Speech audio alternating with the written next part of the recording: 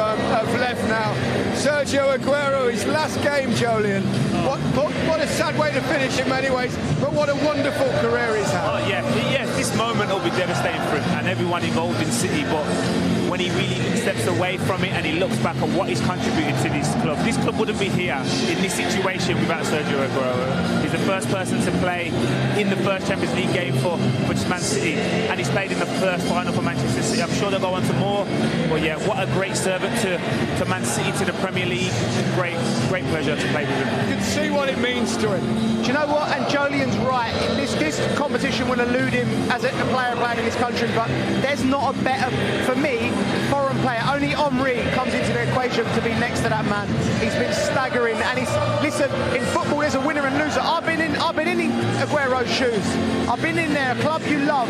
You get all the way, and for one reason or not, you run into a team better than you on a day, and it's brutal.